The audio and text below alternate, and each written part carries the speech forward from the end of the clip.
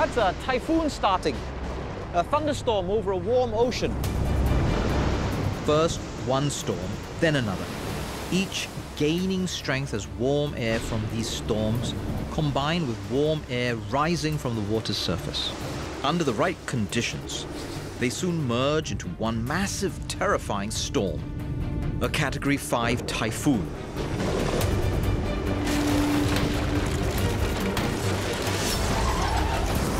Traveling at wind speeds of up to 250 kilometers per hour, the superstorms rip apart our homes and pummel our cities. And there's another reason to fear typhoons. Along the coast, powerful winds can push the water onto shore, leading to a rise in sea level. It's called a storm surge, and it causes massive flooding.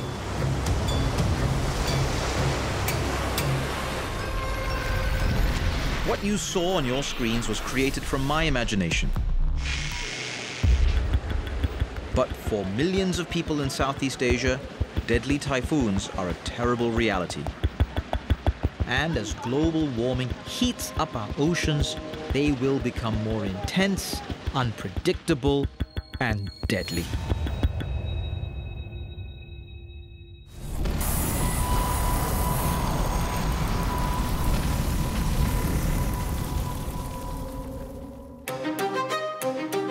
I'm Janil Puthucheary, a politician and a father of 3. Twin identities that push me to want to confront one of the biggest challenges facing our country and the planet: climate change. In this episode, I take a deep dive into one of the major contributors to climate change: plastic. Yeah, that's disgusting. Yeah, and that's 10 minutes or less.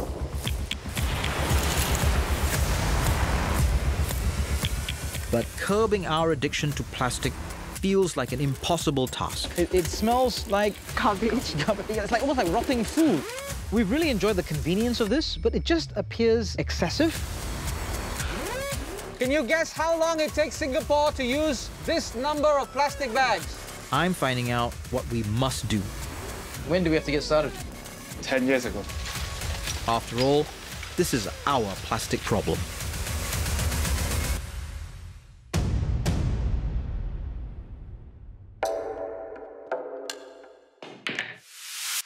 Plastic was invented in 1869, and it was first used to make this, a billiard ball.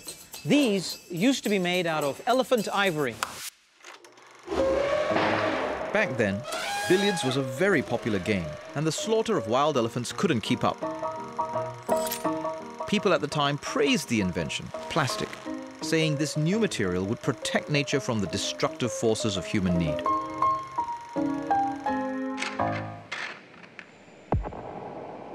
The irony is that plastics have now become one of the key reasons why our natural world and our climate are under threat.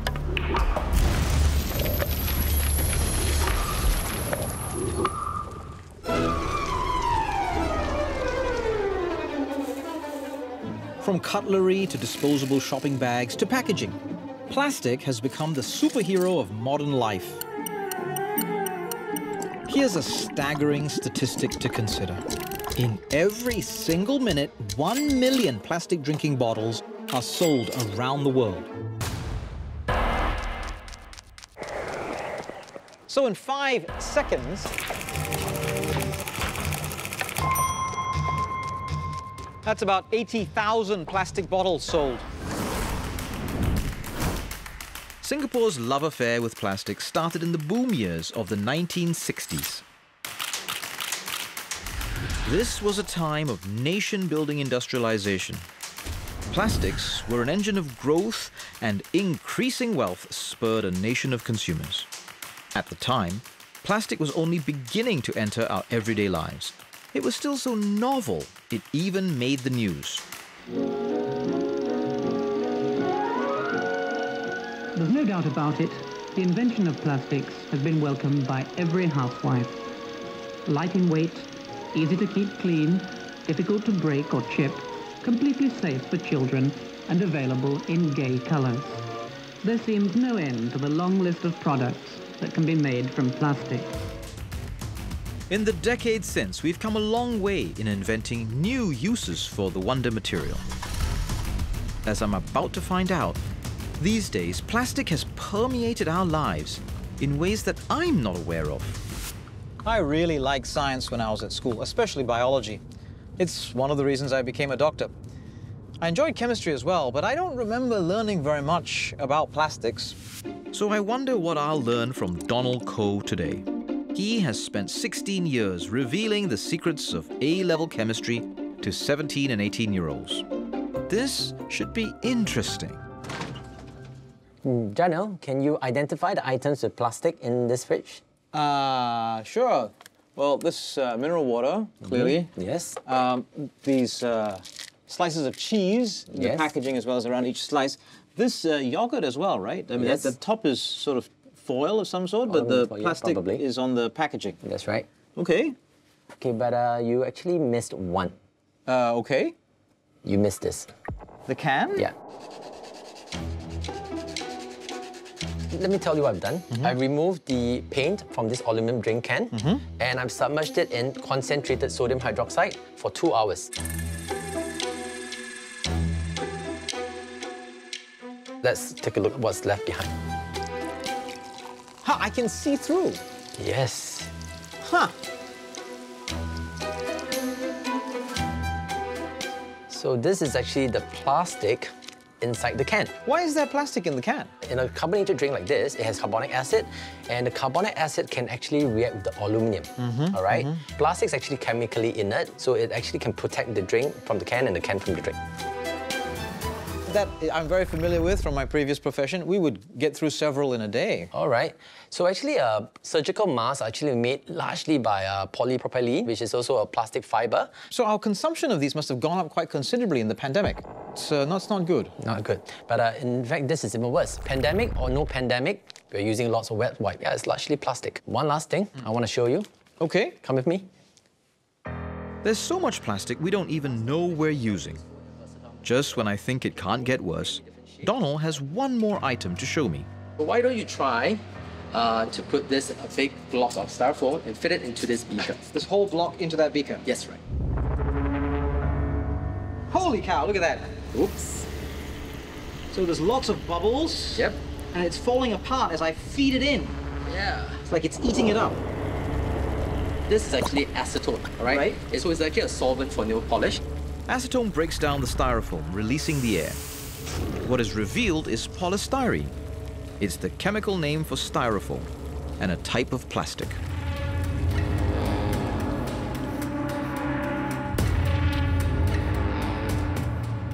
So that's the plastic with all the air removed. That's right. It's kind of like, wow, difficult to manipulate like this. It's like a goo. Look at that. That's quite amazing. I do feel like a kid again. It's estimated that in the last 65 years, humans produced 8 billion tons of the stuff. That's more than 1 ton of plastic for every person alive today. But our love of the material comes at an increasing cost to our climate and to our children. Nearly all plastic comes from fossil fuels. When we extract oil, a global warming, air-polluting gas called methane is produced. We use energy and release greenhouse gases when making plastic. We release methane, carbon dioxide, and nitrous oxide. And we continue to do so when we transport the products to the shops. At our current rate of production, by 2050, it's calculated that carbon emissions from the entire plastic life cycle will triple.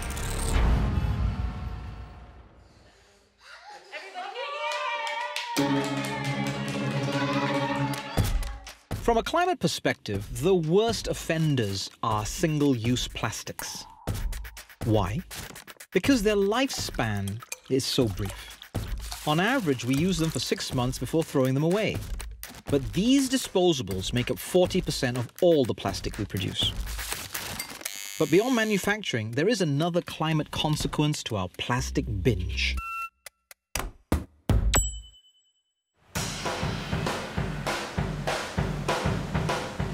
I've come to Lazarus Island, south of Singapore, with Lim Teck Kun, founder of conservation group Small Chain.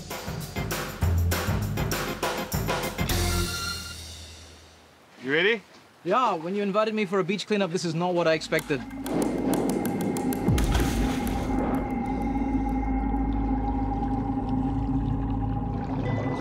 In this murky water, it takes a while for my eyes to adjust.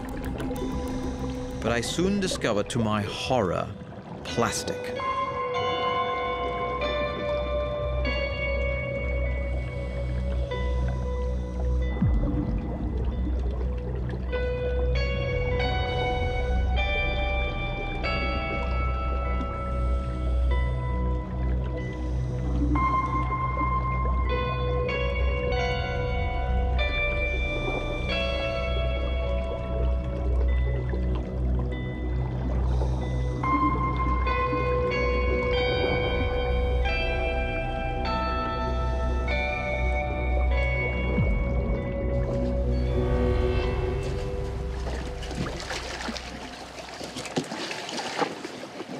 Man, yeah, that's disgusting. Yeah, and that's 10 minutes or less. I wasn't even aware of the marine life. I was just aware of all the plastic and all the trash and all the bits that were there. It was, wow. Yeah. Okay, so what have we got here? So This is we just have- like some random plastic bag. Yeah, probably some food packaging. Got bubble tea. How do you know that was? How do you know that was? Oh, I see. No, it is right. You're right. We like cheese biscuit. Okay, okay. So from the littering, we have a pollution problem. Yes. But what's that got to do with climate change? One of the concerns we have here is that as plastic goes into the ocean with our tropical climate, it degrades or rather it breaks down very quickly into microplastics. Yeah. And when it breaks down, there is a concern of whether there will be releases of greenhouse gases or also other organic contaminants. Okay. Now, these organic contaminants will then possibly affect biodiversity in the ocean. Biodiversity matters because it affects the ocean's ability to act as a carbon sink. A carbon sink absorbs carbon dioxide from the atmosphere, and a big part of why our oceans can function that way is phytoplankton. These are tiny plant-like organisms that make up barely 2% of Earth's green matter, but they absorb, through photosynthesis, an astounding 40% of the world's carbon each year. The worry is that microplastics in the ocean can harm these phytoplankton, even kill them.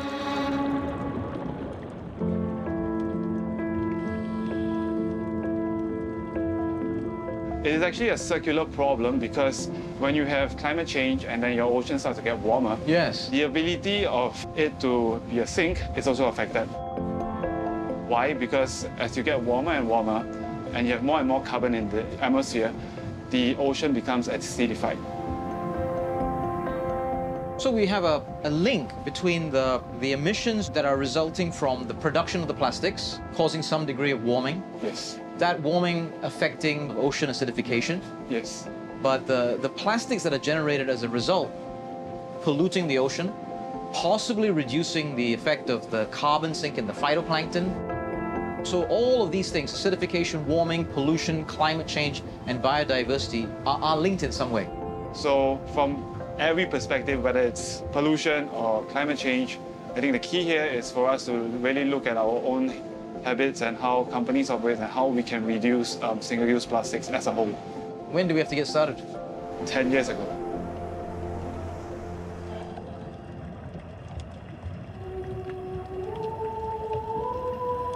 Unbelievable. All of this plastic collected at Lazarus Island in Singapore in an hour. We've got a major problem on our hand. And it's not just a pollution problem, it's also a climate change problem.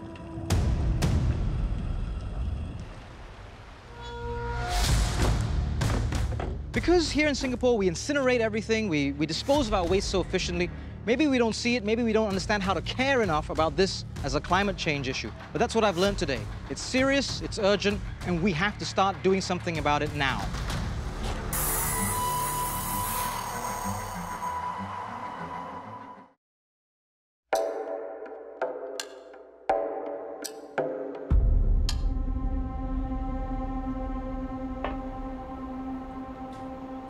we are more reliant on single-use disposable plastic than ever before.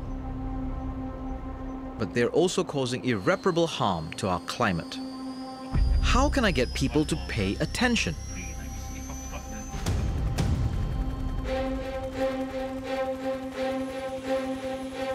I feel stuck. I need a change of perspective.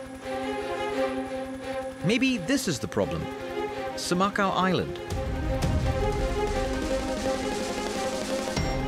We see Semakau as a symbol of our success. It's a badge of honor. We incinerate all our waste. We even generate electricity in the process.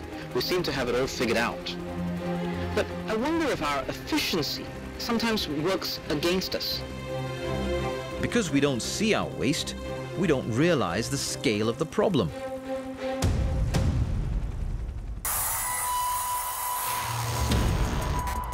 I want to understand how much Singaporeans know and care about our plastic addiction and the climate change problem it's creating.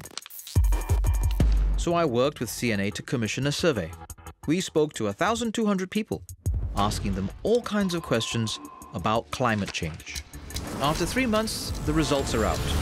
What I found was that nearly half of the respondents didn't realize that plastics is a climate change problem. Okay, so our awareness isn't quite there, but there is a silver lining. They were quite clear on what they had to do with the single-use disposable plastics after they were done with them. 65% say we recycle, which cuts down on the fossil fuels needed to make new plastic. Over 60% know we have to empty out food containers and drink bottles.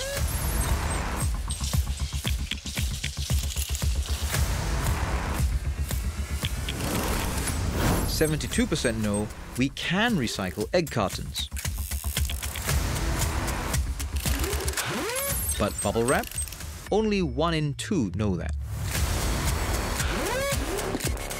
Okay, so our survey shows that we kind of know what to do.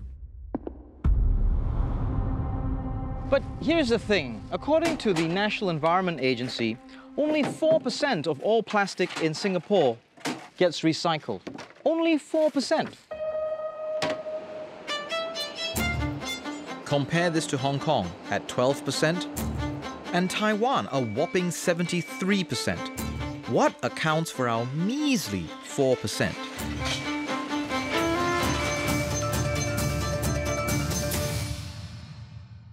There is only one way to find out. I'm headed to the SEM Waste Materials Recovery Facility.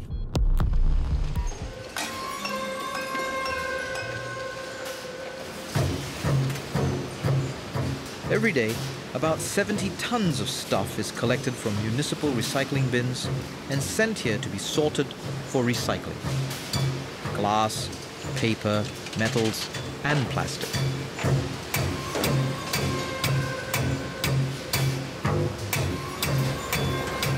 I've asked to see what happens to items collected from my constituency in Punggol. And I've invited some Punggol residents to join me.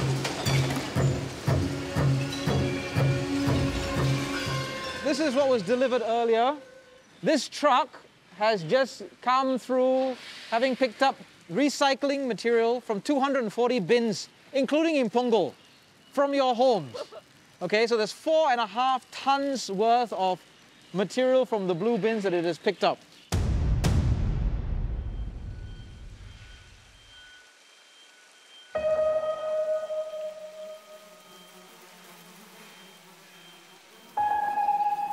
It smells like Garbage. Yeah, it's like almost like rotting food. It's quite disgusting. Do you recognize any of the stuff that you recycled?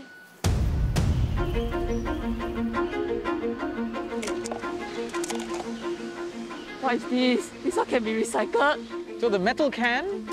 Can be recycled, but the contents inside cannot be recycled. So this is contaminated on itself. We can't recycle the whole product. And that contamination has affected other things as well? Yes, that's right. I found a food packet. Food packet? Yeah, I think there's rotten food inside. Here, again, one rotten pack of food can easily contaminate everything else in the same recycling bin. The grossest thing I've seen is diapers, actually. Diapers? See the bulky waste, like the child seat. Child seat? Yeah, that you can't put them into the recycling bin because you can't recycle this in this facility at all. Even if they were to dismantle it, there's still a lot of other metal parts in there, and like the belts and the cushion and all. So what's going to happen to this? It's going to be considered rejected, the bulky waste. So it's going to be brought for incineration or landfill. Sem Waste doesn't do any of the actual recycling here. What they do is throw out the obvious junk, the contaminated stuff, and send the rest to the recyclers. Once the plastic is sorted, they are stacked together. 2 days worth of bin collection, and this is all the plastic considered fit for recycling. From 140 tons down to just 2 tons. So these bales get shipped off to someone else? Yes, either locally or overseas. What makes you so sure? Yeah, the reason I'm asking is like when people put them into the recycling bin, yes, they think those are going to be recycled. Yeah. But what I've learned today is most of the things they put into the recycling bin is not recycled. Yes, yes. So I'm just wondering whether that problem extends down the supply chain, you know? Okay. So you think all of this is going to be recycled? Yes. And then you ship it out somewhere, but actually it doesn't get recycled. Basically, right, so these are the salvage lots that we will actually bring them for further recycling. Yeah, so they will definitely get recycled. Well, that was unexpected. And it turns out that almost all the plastic that we throw in the blue bins ends up in the incinerator. We can't easily recycle our way out of this problem. We simply have to cut down on the use of disposable plastics. But that's easier said than done.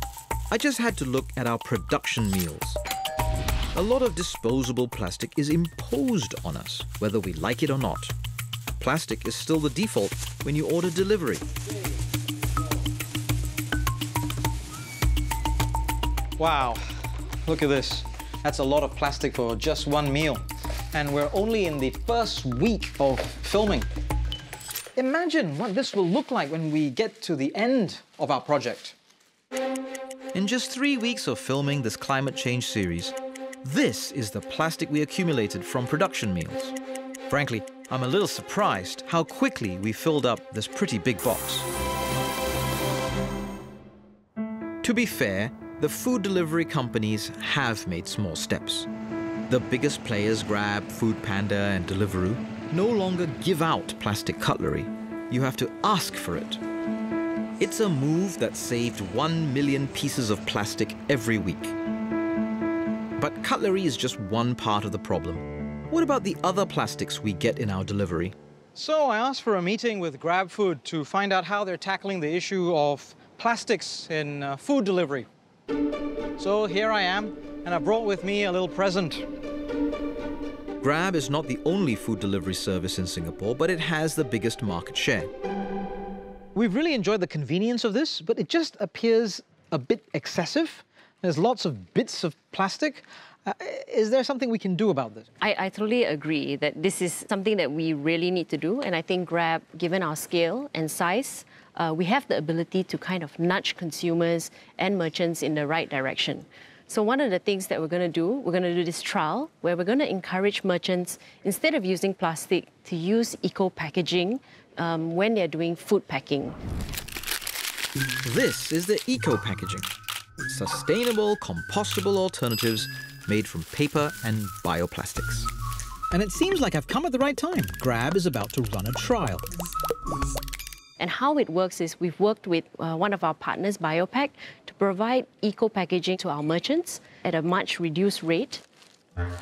In this trial, customers will get to choose if they want their food in the eco-packaging or in the plastic containers. And is there an increase in cost to me as a consumer? Because eco-packaging is way more expensive by multiple times than plastic, the merchants will have the options to charge consumers for that increase in price. And at the same time, consumers must be willing to take this as an option. In my opinion, I do think regulation is something that needs to also catch up, right? So I do think regulation is going to be a very big factor in making sure there's mass adoption. Why do you think regulation is so necessary? Many reasons, but I think most importantly, eco-packaging just costs more. And I think if regulation isn't there, it is a disadvantage for merchants who have to sort of like absorb this cost versus merchants who are not eco-conscious. It's very unfair. So I think their business will be impacted. Grab will be running the trial for a month, and I'll be checking in with them later. Meanwhile, I've got bigger fish to fry. I'm speaking, of course, of Singapore's enduring love for plastic bags. About 70% of us profess to be utterly reliant on them, far more than we are on plastic food containers. I'm hoping to end our love affair with plastic bags by showing Singaporeans the scale of the problem. Can you guess how long it takes Singapore to use this number of plastic bags?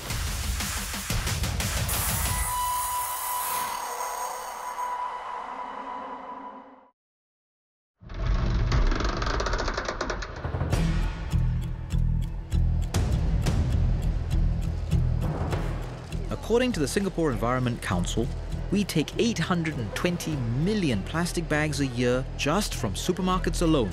Hi, everybody. I'm breaking that down and showing Singaporeans what that looks like. We have 260 plastic bags here. Can you guess how long it takes Singapore to use this number of plastic bags? About 10 days. 10 days. What do you think? Less than a day. Less than a day. I'm gonna say about 2 days. 2 days. For me, 1. 1 day. Yes. A minute. A minute? Less than a few hours. Few hours. Yeah. Few hours. Few hours. Okay, it takes 10 seconds. As a country to use up 260 bags, it took us 10 seconds. Wow. It's possible for us to stop using it, but I think it takes a lot of commitment. 260 plastic bags in 10 seconds. And that's just the ones we get from supermarkets. So I thought I'd ask the group CEO of Singapore's largest supermarket chain, FairPrice, what can be done? I don't have a good name for this prop, you know. We were struggling whether to call it like the Great Wall of Plastic. I think Wall of Shame is good. There's just too much plastic. While we all need our plastic bag, but this is clearly too much. In 2019, FairPrice began a trial in 25 stores to see if they can get people to use less bags by making them pay. The trial ended in November 2020. I'll say there are a big majority. In fact, 70% of all the shoppers supported this. Over this 1 year period, about 50 million bags were saved. 15 million bags plastic bags were saved? Yes. Were not used? Were not used. Personally, I'd like to have seen FairPrice be bolder. At the larger FairPrice outlets, shoppers who took bags were charged 20 cents per transaction, while the charge at the smaller outlets was 10 cents. Mind you, it's per transaction, not per bag. So why design the trial in that way? Why per transaction, for example? Well, first of all, we want to make it also administrative easier. Imagine if I have to count the number of plastic bags. Your trial is only at certain outlets, right? Why not all your outlets? Maybe we'll get there, but like commercially, it hurts us. What do your employees think about this? When we implemented this, some of our employees got abused. Got abused? Abused, yes. Some customers felt that it's their right. They felt that this is part of the cost of doing business. They paid for it. We shouldn't be charged. I so see. There were some ugly incidents. Fortunately, this was just a minority. Why is FairPrice doing this? Every corporate needs to exercise their social responsibility. So for that, we've done it. We've come out. I must say I'm a little bit disappointed that the rest, whom I thought would come along, haven't come along. We seem to be the only one leading this charge. So I really hope the rest of the players out there, big and small, come along. How can we get there faster? I don't know. Do you have the answer? Help me. I'm stumped too. Our survey reveals that only 1 in 4 of us brings our own shopping bags when we are doing groceries. FairPrice will extend its trial for another year, which I hope will continue to make a difference. But even if we did choose to go plastic-free at the checkout counter, the truth is disposable plastic is a problem even before we get there. Just look around on the shelves. Today, almost everything in the supermarket is wrapped in plastic packaging. While we do reuse the bags that we get at the checkout, the same can't be said for packaging like this. It's cheap, it's easily contaminated, it's low value. The recyclers don't want it. So this disposable food plastic packaging is a problem, and we've got to do something about it. What's your favorite veggie? Come. We're supposed to get carrots, right? I've asked Punggol resident Perianayaki and her 3 kids to help me find out just how difficult it is to shop plastic-free. I need tomatoes, baby. Yes, I like tomatoes. Plastic mo, me. Yes, but everything's plastic, baby. You see anything there that we can take? Meanwhile, I've sent Lemon and her mom to the local wet market at Punggol. Here, items are sold by weight and without much packaging. But it's Lemon's first time at a wet market, and she's as curious as I am to see if it's really that easy to go plastic-free. Actually very challenging to, go to the wet market without taking any plastic bag, to be honest. 帮我放在里面几片2片吧 So this plastic box is actually from one of the kopitiam that I 打包啦 So I actually washed it and then keep it and then use it for this purpose. Let's go get the egg first. Yeah, that's the one. 190. Yeah, this is 190 and this is 320 for 6. This is 12 for 190, right? Yeah, 190. But because plastic, Yep. And because it's environmentally friendly. but it's more expensive. So which one would you pick? That. As economically friendly, mommy, I'll pick. Instead of those plastic, those eggs that is already pre-packed, we actually go for those loose egg and then we select those very good one lah. Then we use the paper box instead of plastic. 全部好了咯. Yeah, okay. Hi, how are you? Okay, so how did you go? How did things go? You've got some supplies there for us. This is not plastic, that's good. Okay. Then This is plastic. Okay, so eggs came in plastic, some fruits came in like cardboard. Oh, drinks, milk. and this was the vegetable. Right. Tomatoes. Okay. So I told them that I actually don't need plastic. Then they were, then where are you going to put your meat? Did they give you a discount? No, not really. How did you find the supermarket challenge, Skanda? Would you change the milk that you drink just to have a brand with no plastic? Yeah, but I don't change. You don't want to change. All right. Yeah. You're quite stuck on the. But I can't. You can't. What about you, Lemon? You want to go back to the wet market again? Not really every week, No? to be very honest. In terms of pricing, I'm actually quite worried. So for the meat wise, they will say that, hey, I need to weigh before I can tell you how much is the price of the meat. But how do we really know? the way. Yeah. So you like the fact that actually when you buy something, it was pre-packaged and pre-labeled, as it were. That gives you some reassurance. Yes. I see. That's what you get from the supermarket. Yes. But you don't quite get that from the wet market. Yes. And of course, and of course, it's very hot. If I shop in, I need aircon to shop. You didn't enjoy being there. So that's why you hadn't been in a wet market before. Yes. Right. Okay. Oh, yes. Wet markets may have an edge on the packaging front, but supermarkets win on convenience, comfort, maybe even trust. So what can they do about packaging? I'm back at FairPrice, this time to speak with Grace Chua. She oversees the supermarket chain's packaging decisions. Look at this, Grace. Don't you think this is a little bit excessive? That's a tough, hearty vegetable. Does it really need plastic packaging? Here in Singapore, more than 90% of our products come from many parts of the world, from China, Malaysia, Thailand, even as far as Australia, New Zealand, or the Americas. So packaging actually plays a very important role in preserving the quality and freshness from the farm to the table. So if you look at vegetables that are sold loose versus vegetables that are pre-packed, the shelf life extends from 4 days all the way up to 16 days. So from a food security standpoint, it actually allows us to source from many other countries far away from home to make sure that we have the products that we need to feed our population. But you know, some of these things, I can buy this loose in the wet market, right? They're not in plastic packaging, they're fresh. What's the problem? Why is it that we can do it in the wet market, but in the supermarket Yes, that's a very good question. So actually, globally, pre-COVID, we have started to see supermarket retailers test out offering more fresh produce loose. What we have seen, though, is that a good 50% of consumers still prefer to buy the products in the packaged form. Why do they do that? So particularly with COVID, hygiene concerns has become, something that consumers have been quite conscious of. You wouldn't know how many people have already touched this bell pepper, for example. Is it customers that are the problem then? So actually, mishandling in store does happen quite a lot. When products are sold loose, people pick and choose, they touch the products several times, products are tossed around, they fall to the floor, and this actually leads to food wastage. How much food wastage? When products are sold loose, we see as much as 10 to 20% of food being wasted. And when they're packaged? About 2 to 3%. 2 to 3%? So it's up to 10 times more wastage with the loose? Yes. So the plastic solves a food wastage problem. You try to fix the food wastage problem, you have a plastic problem. Correct. Spot on.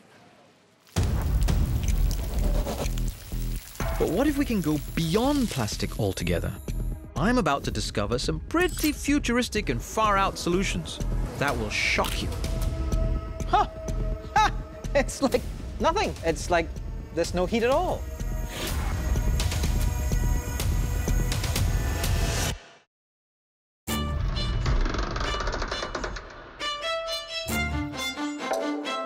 On my journey so far, I've met ordinary people and businesses who are trying to cut down on the use of plastic. Here's a thought. Why not overturn the way we make plastic? Remember I told you that plastic was invented in 1869 to replace the increasingly scarce elephant ivory in billiard balls? Plastic was created to protect our natural world. 150 years on, human inventiveness has taken us full circle. In our search for a sustainable alternative to plastic, scientists all over the globe are now looking back at the natural world for inspiration. In the UK, plastic is being made from fish skin and guts. In America, it's mushrooms. And in Indonesia, seaweed. While in Singapore, oh, it's like wriggly, warm, wet, and smells of ammonia. I'm here at a black soldier fly farm. You might be asking why. I'm told that this is part of our solution to our plastic problem. Shiva, these are your babies. Absolutely, a lot of them. What's going on here? These are not flies. These are not flies. These are actually the larvae of the black soldier fly. Okay. And as they grow, they shed their skin, which is full of a magic material called chitin. So chitin is the most naturally occurring, one of the most naturally occurring polymers that could actually replace plastic applications in the real world. So why black soldier flies?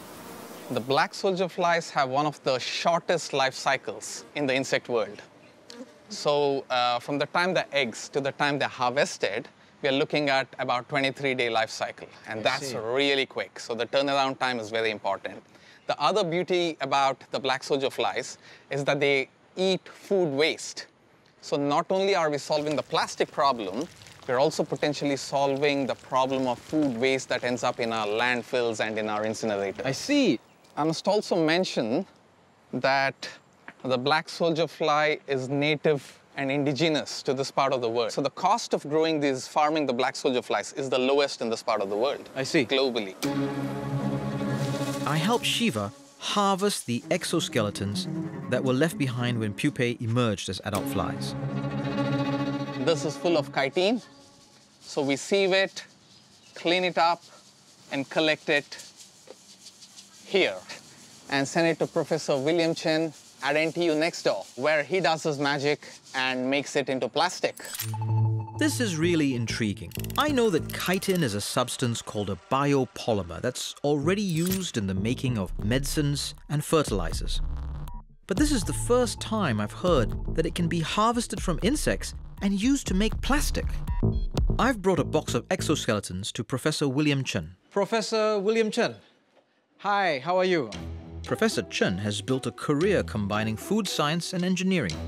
Still, I wasn't quite prepared to see him mix the exoskeletons with banana peels and apples.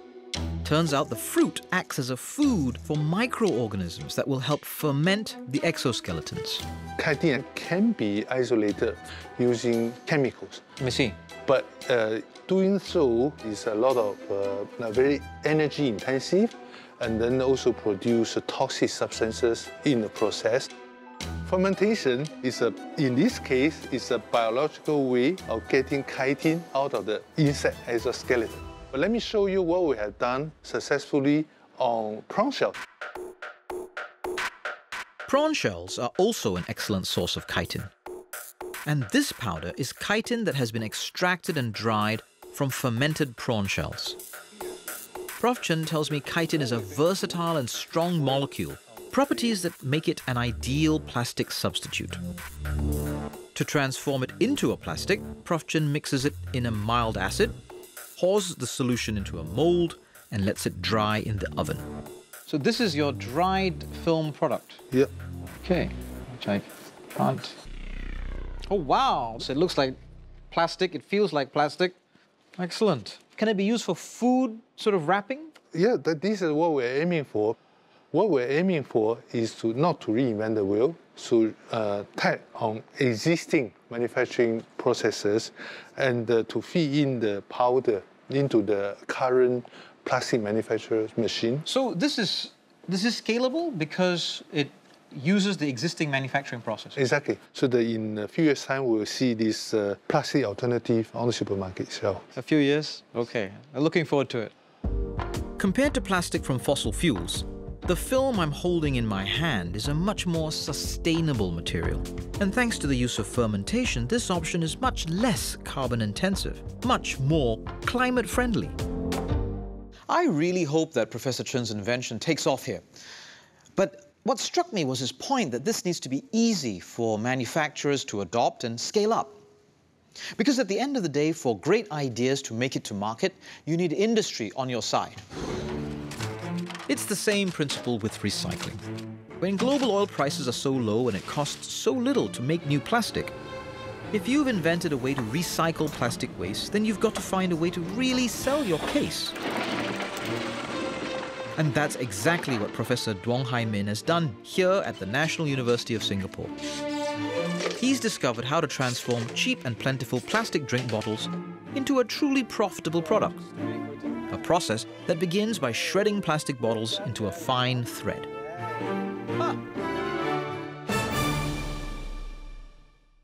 Where are we going? Welcome to my kitchen. Your kitchen, okay.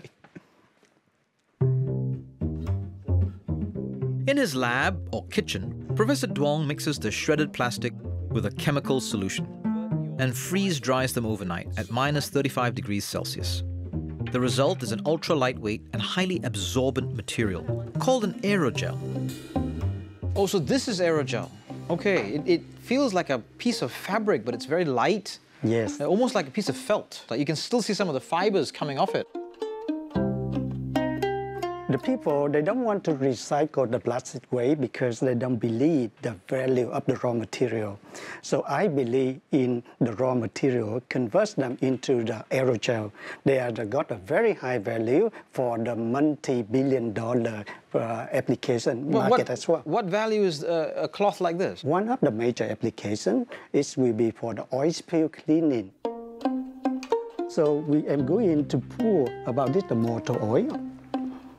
Now, this is the aerogel. We usually coat it with the water repellent. Okay. So you can see this one, we put it on the top, yeah? This one here.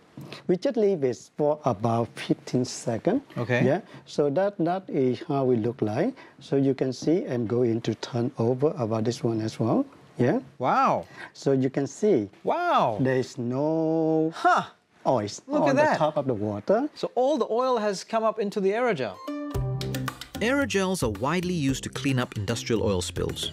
Prof. Duong's aerogels, made from plastic bottles, are 7 times more absorbent than commercial alternatives made from silica.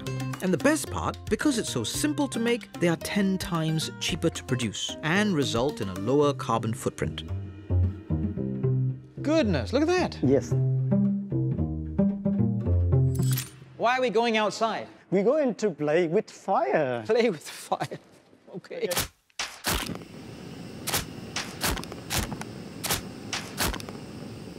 So the bottom is burning? It's burning. The temperature is about 500 degrees C. So Janil, put on the top of this. Try the, put my hand on top surface of this one. Yes.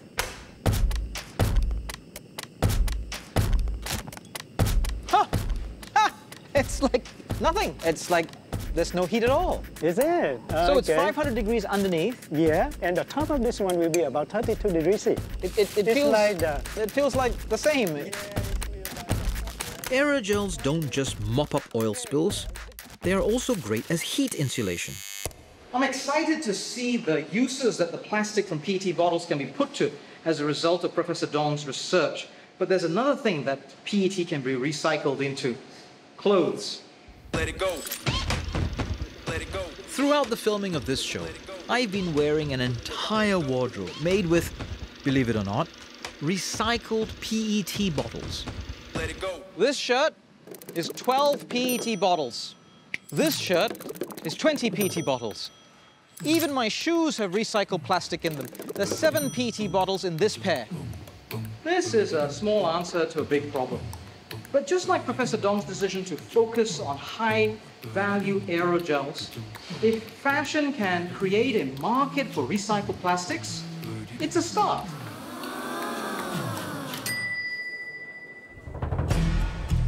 And a market can only take off if there's demand.